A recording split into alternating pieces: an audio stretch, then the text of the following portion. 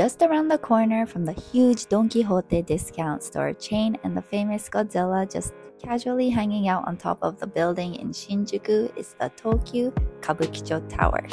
This tower was built in April 2023. Kabukicho is an entertainment district in Shinjuku, and it's known to have many hosts and hostess clubs, love hotels, nightclubs, and also has the Golden Guy, famous for the streets with the tiny bars.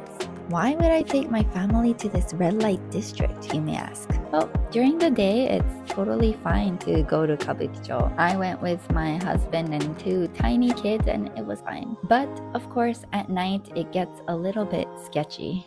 Back to the tower, as you enter the 2nd floor, you'll find a food court with neon lights and you feel like you've gone back in time. We sat down at one of the restaurants and it had an English menu, which was nice. Although it's not super kid friendly, as in they don't have a kids menu and they don't have high chairs, it was still fun being in that atmosphere. So Richie, when you hear Kabukicho, what comes to mind? Nighttime, it's where the naughty boys and girls go.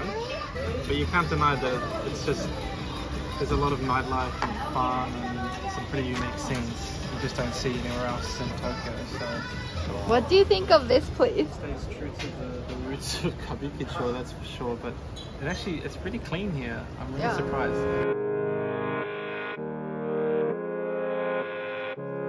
We're here at 11 a.m. on a Saturday and it's freaking empty. Or 11:30.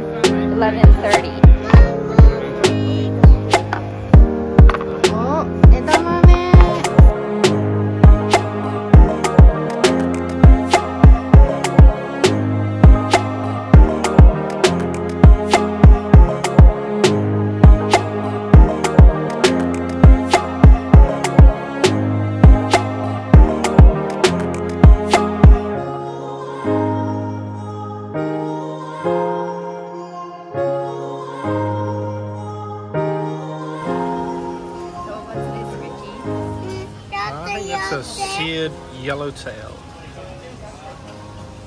Mama, please. You want some more of them, Mummy? Fresh, also in it melts as well. Really good. There's a stage at the front of the food court. They do dance routines and performances, especially at nighttime. I can imagine that this place comes alive at night and people are drinking and partying. Then if you go up to the 3rd floor, there's a Namco game center and a lot of gachapon, which is these tiny containers that have different types of toys you can get for a few hundred yen. UFO machine, drum game, car games, etc. So if you're looking for a unique place to have lunch, why not try the Kabukicho Tower? Thanks for watching.